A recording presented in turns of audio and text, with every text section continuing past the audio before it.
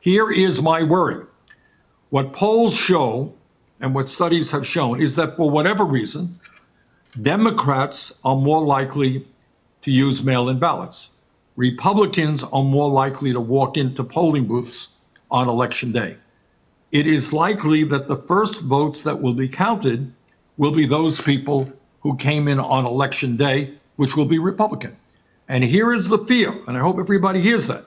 It could well be, and I don't know what's going to happen, nobody does, but it could well be that at 10 o'clock on election night, Trump is winning in Michigan, he's winning in Pennsylvania, he's winning in Wisconsin, and he gets on the television, he says, "Thank you, Americans, for re-electing me. It's all over. Have a good day." But then the next day and the day following, all of those mail-in ballots start getting counted, and it turns out that Biden has won those states. At which point Trump says, "See, I told you the whole thing was fraudulent. I told you those mail-in ballots were crooked, and we're not going to leave office." And we were getting ready for a big celebration. We were winning everything, and all of a sudden it was just called off. This is a fraud on the American public. This is an embarrassment to our country. We were getting ready to win this election. Frankly, we did win this election. We did win this election.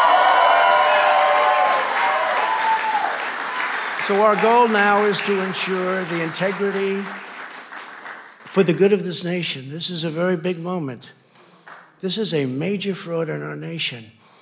We want the law to be used in a proper manner. So we'll be going to the U.S. Supreme Court. We want all voting to stop. We don't want them to find any ballots at 4 o'clock in the morning and add them to the list, okay? It's a very sad moment. To me, this is a very sad moment, and we will win this, and as far as I'm concerned, we already have won it. So I just want to thank you.